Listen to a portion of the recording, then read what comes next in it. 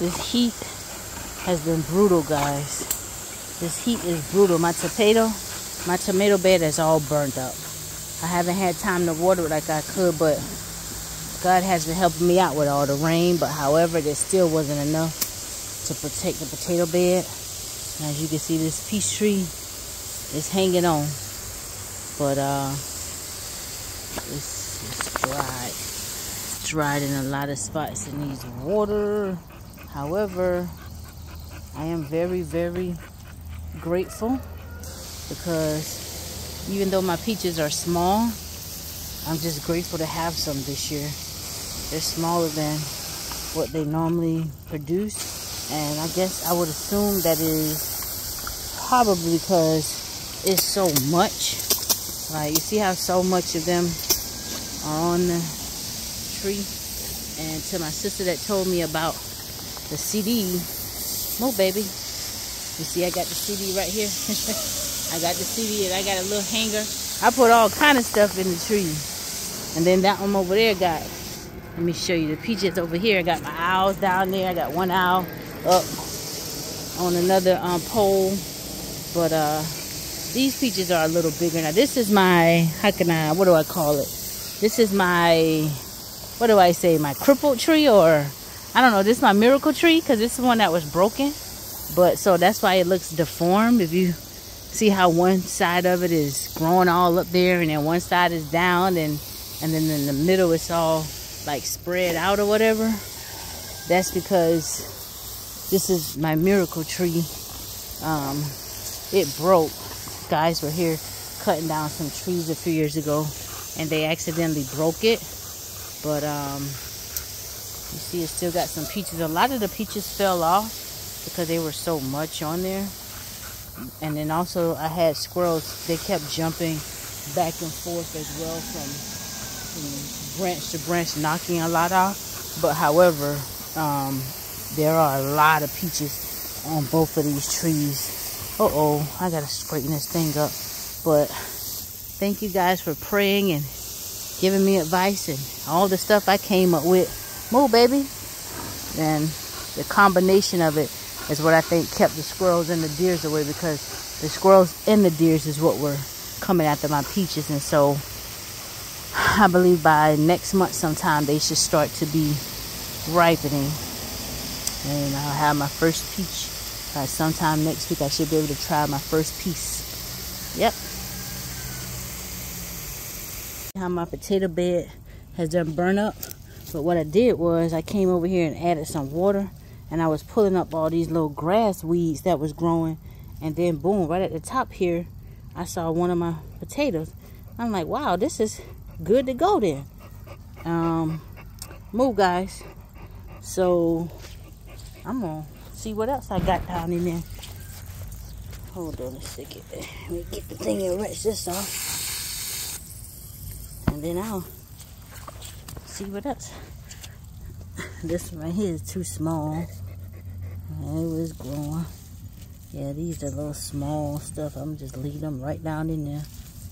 I don't know what else might be. I don't want to pull it up if it's nothing else is fully grown. Yeah, these are tiny. Oh, here go another one. Look at that. Oh, shucks. I'm sitting here letting my potatoes sit in the ground, and they good to go.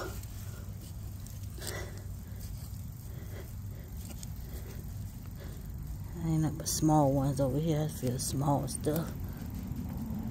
Yeah, and that's a rock right there.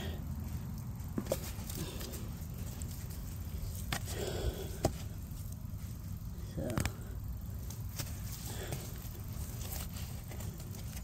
shucks, I can cook me some fish and potatoes tomorrow.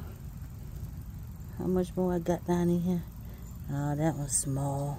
But ain't nothing connected to it, so might as well take it on out.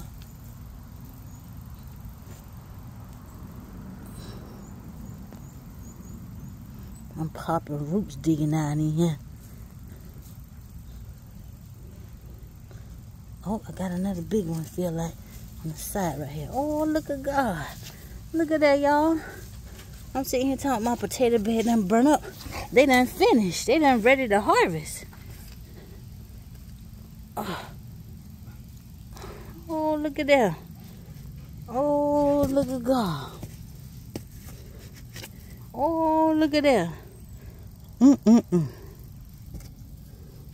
Let's see what else over here in this corner. Oh, they ain't that big, but hey, you get a lot of them, they'll do all right.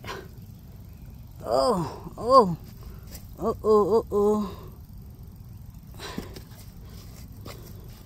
Okay. Oh, this one kind of small too. Well, that's enough for me for tomorrow. Oh, look at another one. Oh, look at that. Look at God. These potatoes been ready to harvest. Oh, look at God, guys.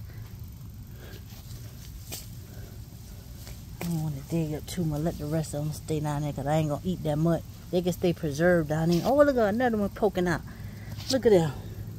I was not expecting this. Now, this ain't nothing but a blessing. Oh, that one's small.